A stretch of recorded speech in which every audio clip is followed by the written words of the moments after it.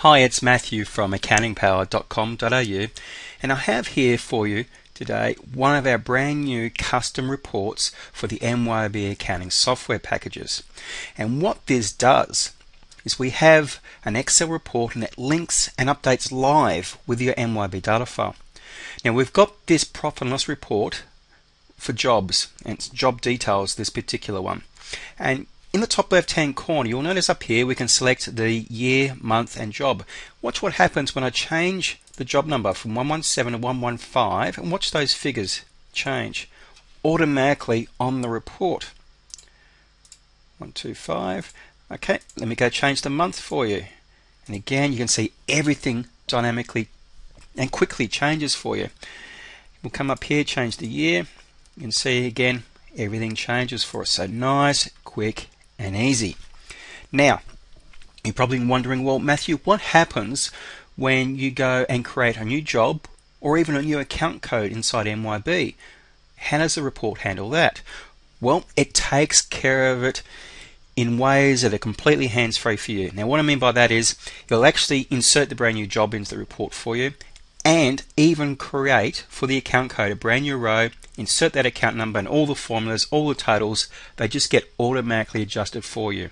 So let me demonstrate that to you. We'll open up the MYOB software, we'll go to lists and jobs and we'll create a new job 116. Okay, so new and job number 116, we'll make it a sub job of 1110 so it stays in order, and we'll call this Power Reports.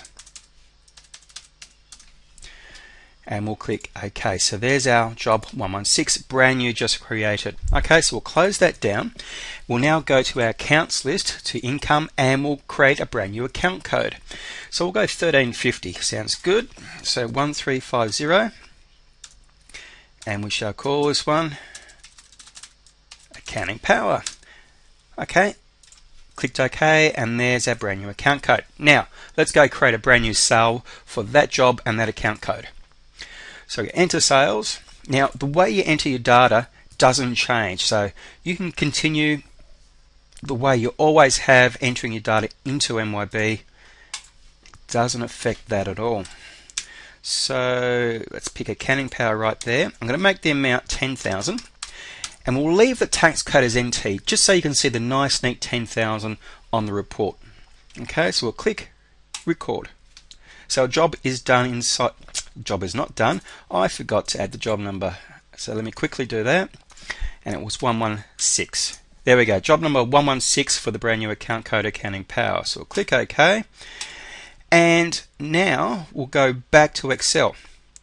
Now before it will refresh with this latest data, what we need to do is open up our Power Report software. Now this sits in between MYOB and Excel and allows the two to be, I suppose the best way of saying it, best of mates, and allows the two to talk to each other. You can see here I already have the data file selected, and all I need to do is click Clear All Data and then Extract Data. Here we enter in our username and passwords, and exactly the same as what you normally enter into MYOB, and click OK. It's downloading the data and it's done. So inside Excel, all we need to do is find this button called Refresh All, and it's actually a standard button that's within Excel all the time. Okay, so we click that, and away it goes.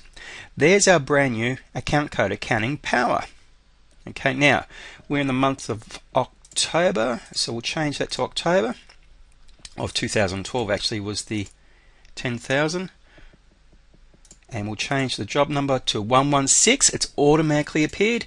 There's our $10,000 for job number 116. The reports like this make it dead easy for you to create your month-end reports. Okay, and you can actually create and modify reports yourself. You're not limited to a reporting system that's locked down.